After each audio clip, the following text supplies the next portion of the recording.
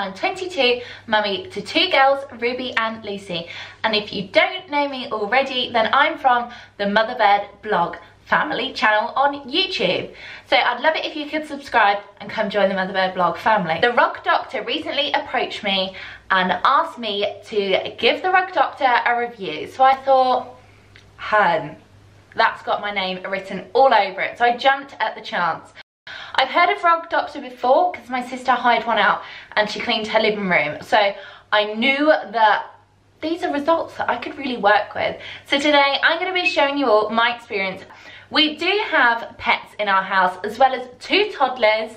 So it can get rather messy to say the least. So if that sounds like your cup of tea, then stick around and keep on watching.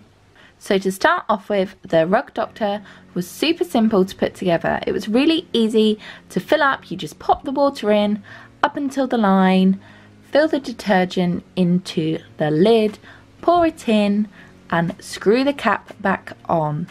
Honestly, so easy. And then you pop it back into the Rug Doctor and away we go, ready to rumble. So to start off with, I'm upstairs in the bedroom and there is a really annoying mascara stain on our carpet. So I'm going to tackle it first with the Oxy Power stain remover. I'm going to pop that on for a few minutes.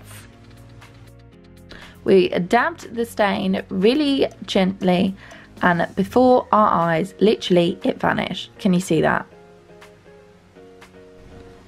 And that is after one application of the Rug Doctor stain remover. What? We actually didn't think it'd work that well. And then in my Rug Doctor, I have the carpet detergent that cleans, deodorizes, rejuvenates and protects. Because I'm hoping it protects from anything else like that happening again. That's all the dirty water it picked up from our carpet. And look at all that hair it's collected. So there is an obvious line where it has been done and where it hasn't been done. So it's not a huge colour change like we said, but definitely a lot cleaner. So simple to empty each time. You turn the lid round and pour it all out. Look at the grime from half of our bedroom carpet. Look at all that pet hair, it's gross.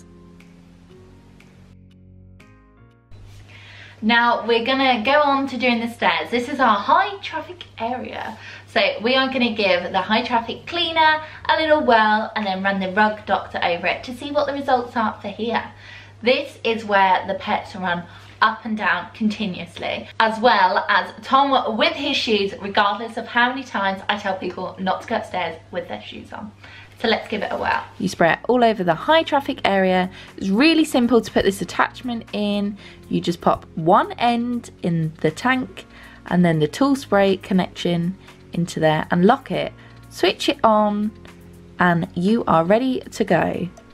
With our carpet being cream, I didn't think it was actually that dirty, but you can literally see the carpet change colour and the Rug Doctor suck up all the dirt before your eyes. Now that is one of the steps before and after. Your right side is before and your left side is after. Literally, it looks like a brand new carpet. And next up we have the fabric cleaner Oxy Power for the Rug Doctor, and I'm going to try that on the sofa. The sofa is notoriously bad. When we first got it last year, we made a rule of no eating, no drinking on the sofa. Let me know if you have been in that position before. Never laughed. And there are stains everywhere on it. So let's see if it can lift the stains. The only downside I'd say to the Rug Doctor is it can be quite noisy, but it needs all that power to help suck up the dirt. And it doesn't take long, so I really didn't mind it. And this is where the stains were on the sofa. As you can see, they're not actually really visible anymore. And that is the dirty water from the sofa. Oh! And that's all that we're cleaning with the Rug Doctor today. I hope you liked my review, and if you did, I'd love it if you could subscribe, come join the Motherbyrdblog family. I'd like to say thank you to the Rug Doctor for sending me all the chemicals and the Rug Doctor itself. I would actually buy one if I wasn't sent one, for the pure fact of how much dirt I've seen come out of my house. It makes me feel a bit gross beforehand. How did I live like that? It's something that I wouldn't use every day. I have not enough time in the day for that, but I would use quite often, especially on the sofa for having young children. It is an essential, I think. Just like that, I'm gonna wave my magic rug doctor wand and farewell to you all. I love you all and I hope to see you all on my channel. Bye!